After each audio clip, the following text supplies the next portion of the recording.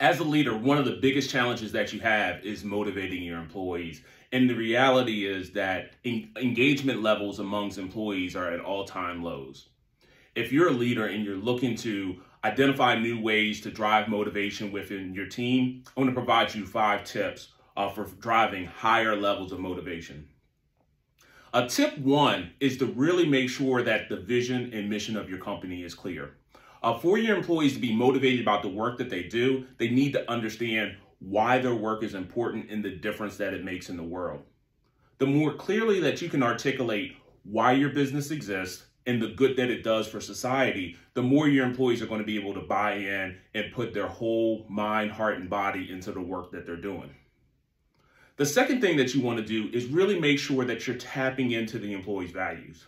Now, in order to do this, you have to know your employees, you have to connect with them, you have to understand what they feel is important. But as you explore those things that they feel are important, you can connect their values to the work that they do so that they can see that connection about how they can fulfill who they want to be as an individual through their work. The third thing that you need to do is to make sure that your employees have the resources that they need to be successful. Nothing demotivates an employee more than not having the time, money, or support necessary to complete a complex task. By you having conversations with your employees, level setting on the resources that are needed, and providing them those resources, you better position your employees to be successful and to be motivated to complete the task at hand. Next, it's very important that you're monitoring progress.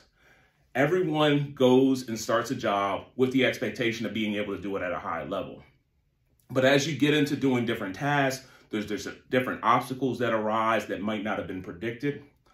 By monitoring the progress, you can identify problems at the earliest time possible and then be able to help your employee navigate and find solutions for overcoming any obstacles or challenges that come their way. Last but not least, you want to make sure that there's room for two-way communication. Many times, employees have problems or concerns that they're just not comfortable with talking to their boss about. By you taking time to invest in the relationship, making sure that they're comfortable coming to you with different challenges or concerns that they have, you create a situation for you to be aware of what they need and be able to support them. In addition, by you setting up that two-way communication, if there's developmental opportunities that you're seeing, you've invested in that relationship so you can be honest and candid with the employee, giving them the feedback that they need, but the employee knowing that you're doing so with their best interest in mind. These are 5 tips that you can use to improve motivation.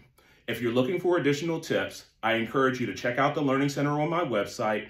You can also reach out to me if you'd be interested in setting up a coaching session where you can learn more tips around motivating and engaging employees.